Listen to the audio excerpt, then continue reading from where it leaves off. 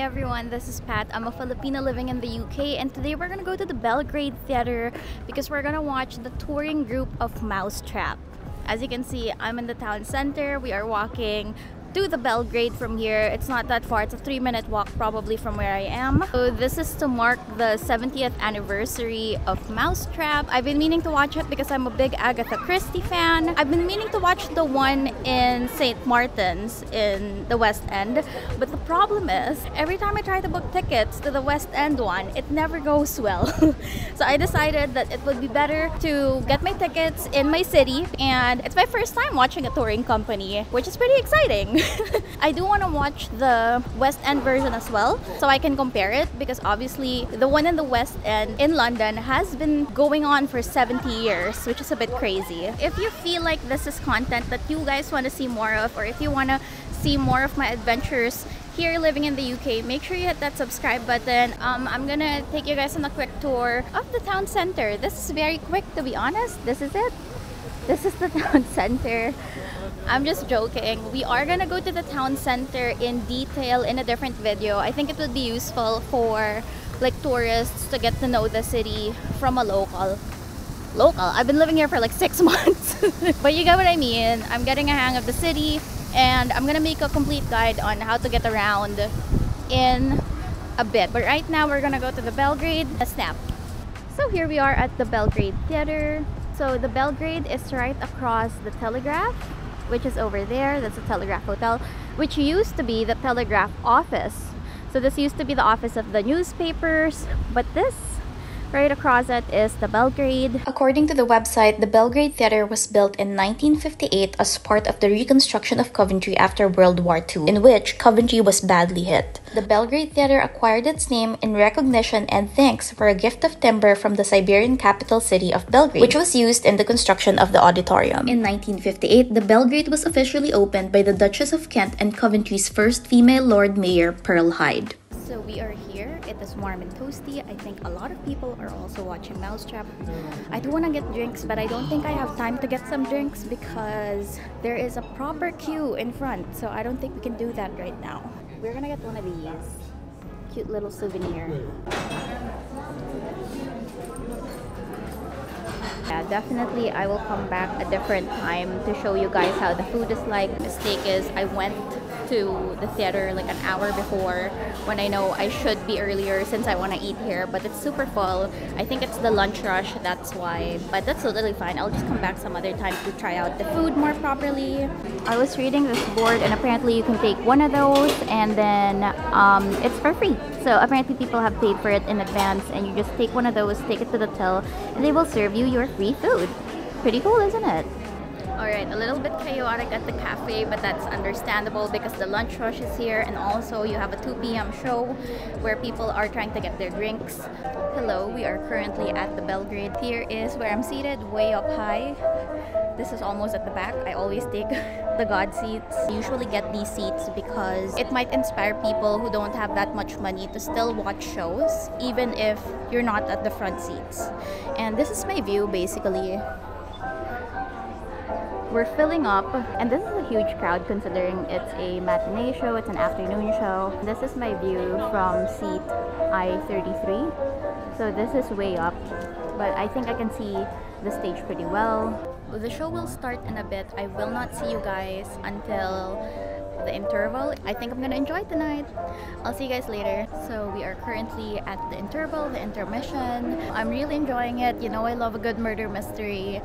Murder Mystery Mondays. So far, here are my thoughts. So I really enjoy the way they build tension and the way they build mystery. You're really engaged. It does have like a relatively slow start, but obviously that's how it was written. But I do love Agatha Christie as much as the next person who loves true crime. But all I can say is that the way they build tension is really good, especially when the first murder happens. When the first murder happens, obviously they turn off all the lights.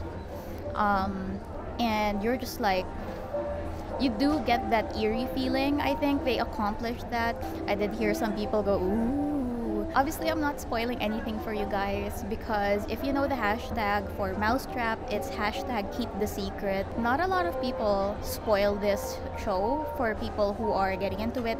I'm sure there's other YouTubers who would do it for the clicks, the likes, the views, the engagement, but I'm not gonna be one of those. I want you guys to watch the show to actually experience what it's like, involve yourself in the mystery. I do have my bets on who it might be, who they might be. So I do have my thoughts on who the culprit or the culprits could be. I've been meaning to watch this show for so long. So obviously now that I'm watching it, I'm like, okay, I get the hype that's been around for 70 years. So as you can see, it's also celebrating technically its Platinum Jubilee, which I think is pretty interesting. In case you didn't know, it's the longest running play in the world. Definitely worth a watch. I will see you guys when the show ends. Hopefully the people who I think are the culprits would be the culprits. I'll see you guys later. So we've just finished watching The Mousetrap. I am at the cafe, at the Belgrade Cafe here at the second floor. I'm just taking a look around. I think they're already closed, but I do want to take a look around because I do want to come here for a cup of coffee at some point where it's not as busy, and it looks so beautiful here. What they've done with the interiors, look at it. I like how modern it is. I guess they did this in line with the whole City of Culture, I would assume, during 2021 because Coventry was chosen as the City of Culture. So here it is, so beautiful. I feel so bad that I wasn't able to take my parents here because I didn't know that the Belgrade had a cafe. But yeah, we're just gonna take a quick browse around.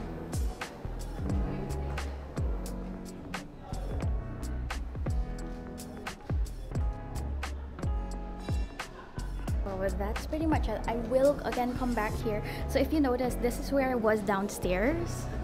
I was here downstairs a while ago getting my coffee. I feel like it's not doing it justice because we barely saw like this area while I was getting some coffee because it was just so full of people. So beautiful. I love the overall vibes. I feel like it's very me. I do want to come by again at some point. It's a bit more relaxed, but I guess some people do come here for studying. Some people are studying right now. This is the Belgrade again. Overall, I enjoyed The Mousetrap. I finally know who done it. I finally know the secret. I didn't Google this ahead of time because I wanted to properly experience like what it was like. And obviously, yeah, they do tell you at the end, keep the secret because again, this show has been going on for 70 years and I think a lot of people have kept the secret. I think the traveling company has done a really good job. But again, I don't have a reference point because I haven't seen the one in the West End. But definitely, I will watch that at some point and we can do like a little comparison video. But I really enjoyed it. They did the tension really well. I think the build-up was also there. The pacing could be a bit faster, but I feel like that's just because I have a low attention span. But overall, I did enjoy it. I did have a theory as to where it was leading. I got 2 things correct, so that's good. But yeah, the tension was there. The pacing, I feel like that's the thing with old pieces. You can't really rush like pieces were written in the 50s because obviously that's how they were written. The pacing is a bit slower, but overall I enjoyed it. I'm glad that I'm finally part of the secret. But if you guys want to see more content like this, make sure you hit that subscribe button and I will see you guys next time. Bye!